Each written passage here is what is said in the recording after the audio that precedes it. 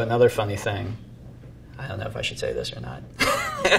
Oh no! Every single filmmaker who has a bad guy in their movie that's supposed to be a secret wants to murder me right now. Hello, I'm Rian Johnson. I wrote and directed Knives Out, and this is Notes on a Scene. Now you heard something. Spill it. I just heard two things.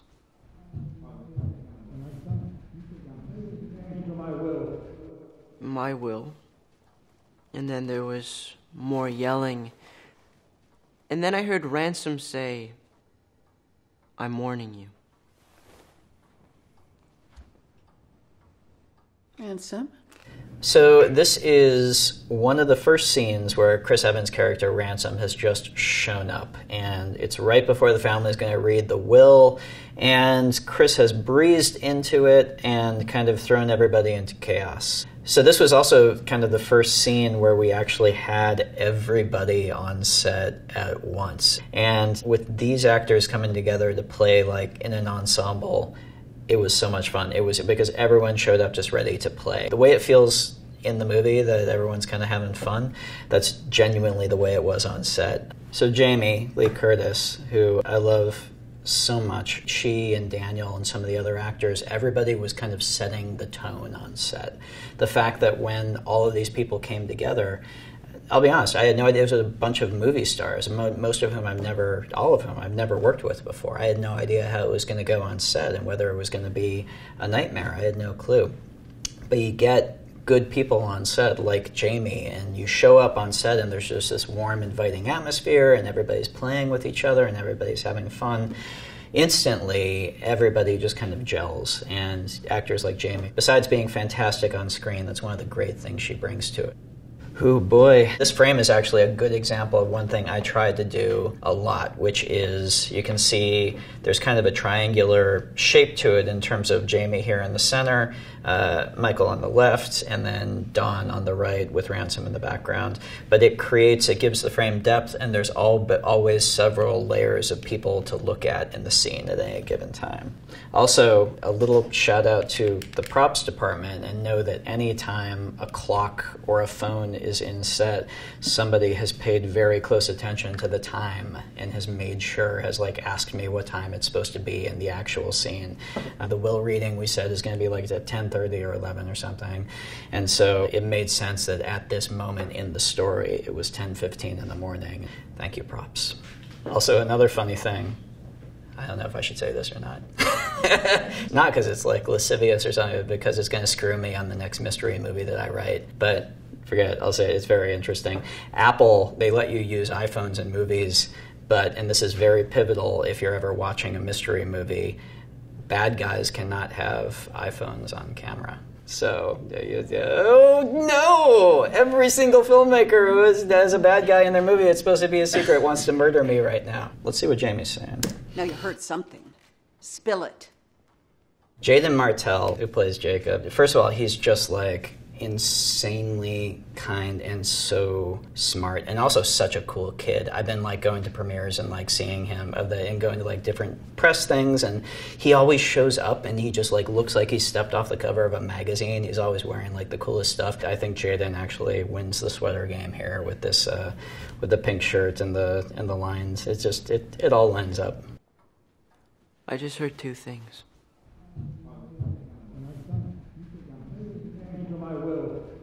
My will. And then there was... Again, always looking for ways composition-wise to get more than one actor depth-wise into the frame. So you have a couple things. You have Blanc, who is absorbing all this. You've got Marta, who is watching Blanc because she's very nervous. She's trying to, at this point in the story, kind of fool him. And then deep background, you've got Noah Segan, which is always fun to have Noah Segan in the frame. And then Harlan looking over it all as the portrait. A little technical thing. When we started shooting the movie, we didn't have the painting. It wasn't done yet. We had done a bunch of revisions to it, and we just didn't have artwork that we were happy with yet. So when we actually shot this, and every single shot that you see in the movie that has the painting in it was a green screen. We just had green inside the frame. And we had some amazing effects guys who went in there and comped. We took like a high quality photo of the painting and they comped it in for every shot. Isn't that crazy? Also, Daniel Craig wasn't there for the entire shoot. He just did all of his stuff on a green screen stage in one day. No, it's not true.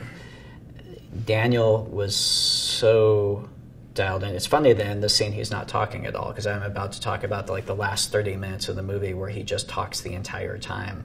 And Daniel showed up to shoot those last 30 pages and had the whole thing memorized like it was a stage play. He just had it down. He could have done. I ended up throwing out all my little shots and going for longer and longer takes so that I could just give him runway so that he could just keep going, because he had it down, and the longer you gave him, the better it got. And Ana de Armas as Marta, who again is mostly listening for this scene, but this is. Anna has done great work before, and she's been working for a while, but compared to how high profile most of the other actors were in this movie, she was one of the lesser known actors who are showing up. And she is, again, really the center of the film. And for Anna to step into the center of the movie with the confidence that she had and really carry the film to the extent she did, I just think she's extraordinary. There was more yelling. And then I heard Ransom say, "I'm warning you." So this is a good example of Michael Shannon being, you would not maybe expect this, but he was the funniest person on set. And so this little football goal gesture that he does, which cracked me up on the day, that was entirely just him coming up with that. But there were a lot of lines. We're going to get to a line down the road, which were some of the funniest things in the movie that Michael just came up with on the day. This cookie right here inside his mouth. I'm so happy I have this pen. You would never know that I was talking about it. Oh, yum. Look at those cookies. Delicious. These are these Belgian cookies right here. And actually, when we screened the movie at the Ghent Film Festival in Belgium, everyone was so excited that we had these cookies in there because they were Belgian cookies.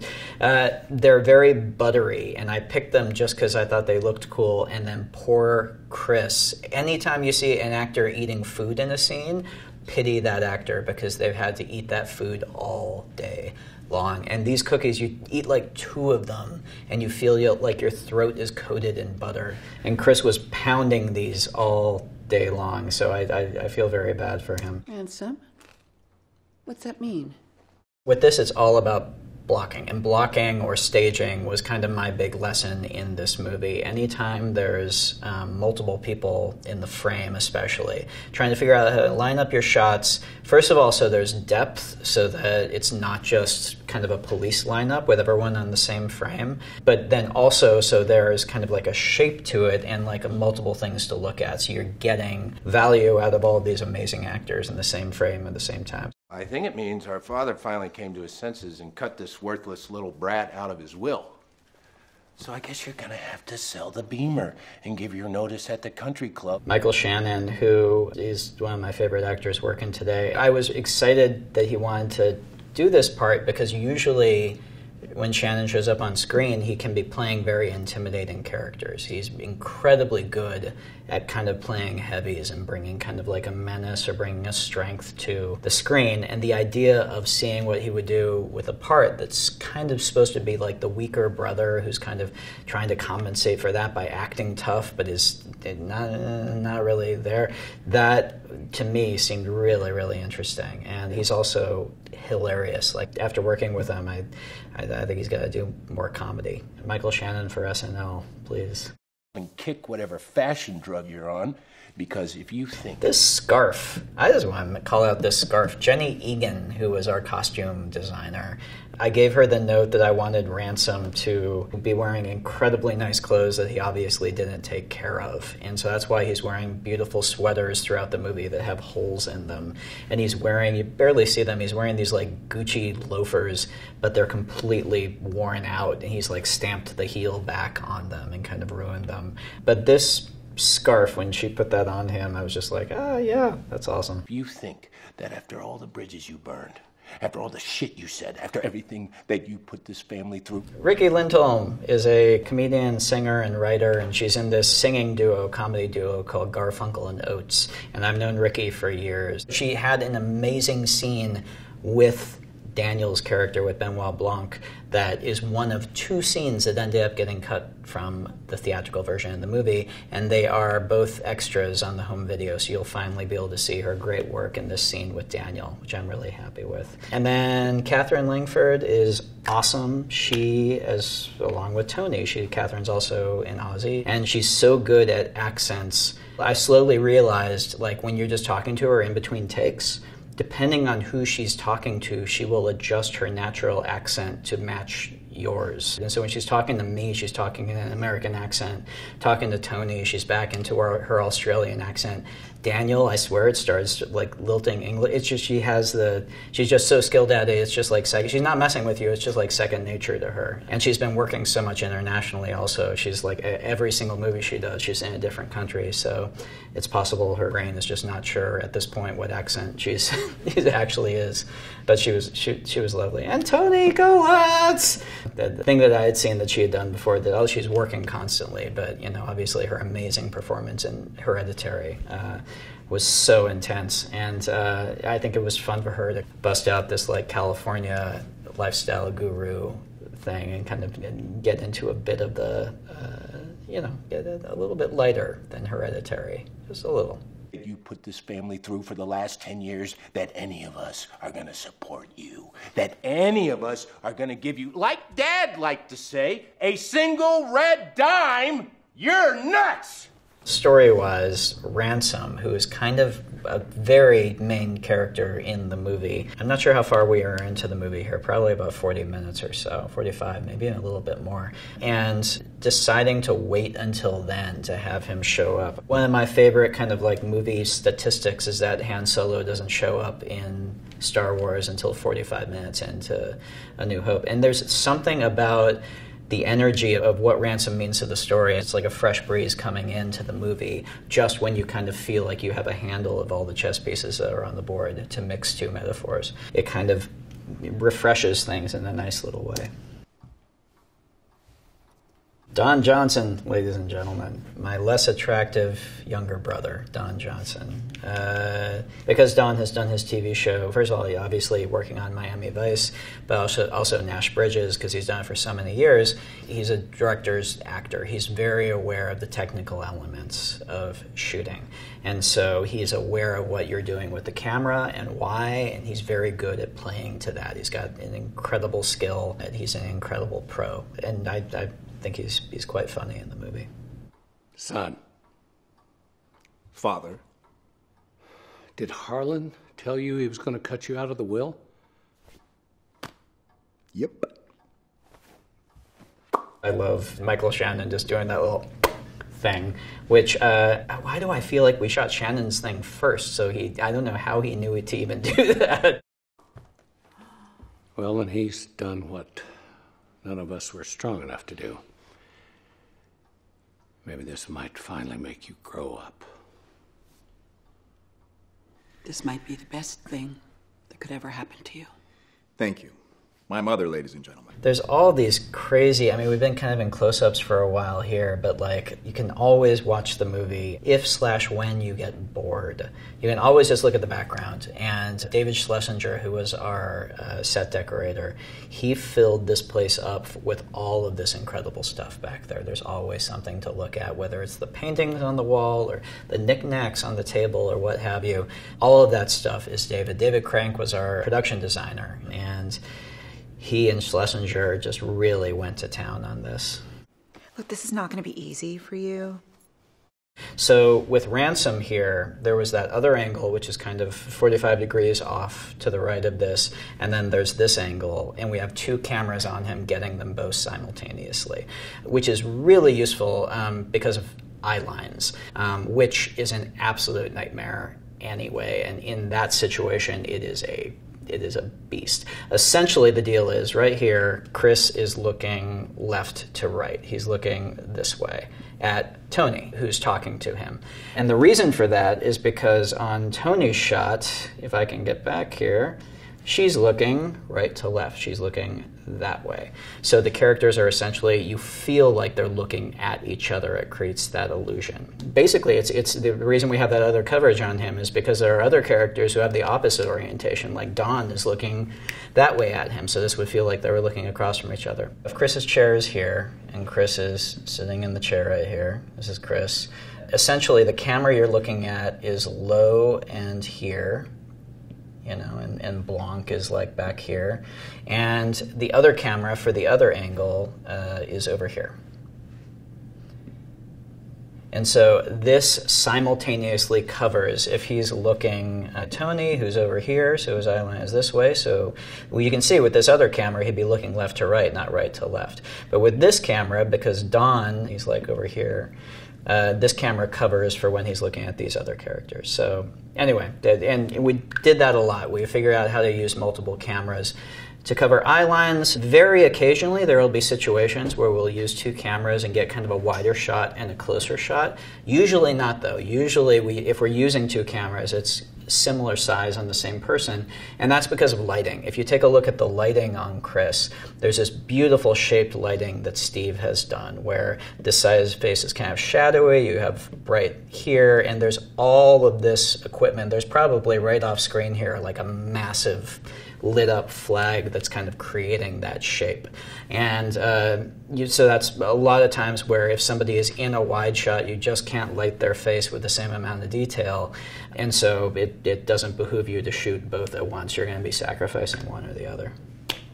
The other thing I like, again, even though this is for all intents and purposes a close-up, the fact that you still have some depth back behind him, that you have Blanc kind of lingering over one shoulder and Harlan over the other shoulder, which I quite like.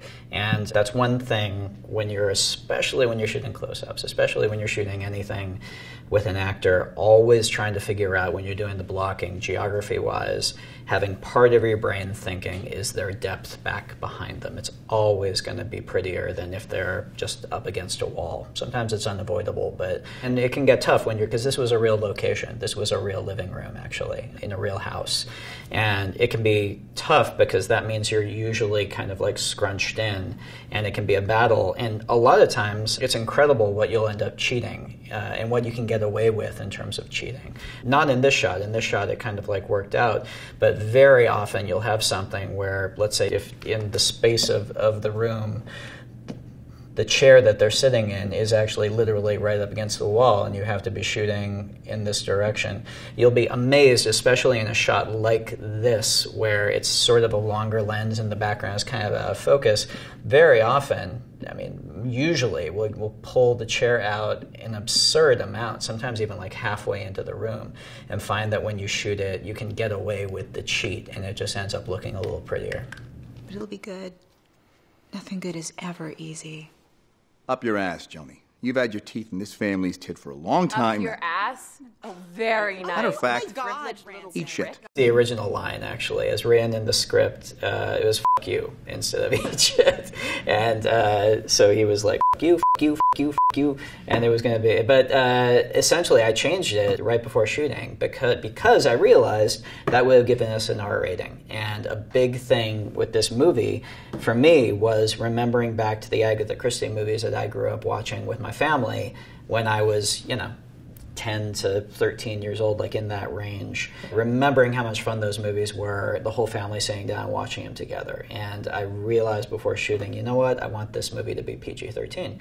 So I went through, there were actually a ton of F-bombs in the movie. I ended up taking all of them out, except for 2, I think. We got away with 2. We had cast Chris at that point, so we were riffing, like, what should he say besides "f*** you"? And Chris is like, I think a good eat shit always works. And I'm like, okay, I trust you. How's that? One of the nice things about the house was the natural light. It was a beautiful, beautiful setting. When we first walked through, my cinematographer, Steve Yedlin, and I, we just noticed how gorgeous the light was. This is the first movie that we've shot entirely digital. We didn't shoot on film for this. Even though I love film and I wanted a filmic look, and Steve did all of this crazy color science and added grain and added gate weave and added all the stuff you need to make it look like film, one of the benefits of shooting digital was if you shoot film, you just need more light. And so generally with something like this, we would have big light fixtures outside the windows pumping in lots of light, and then we would be giving fill light inside also.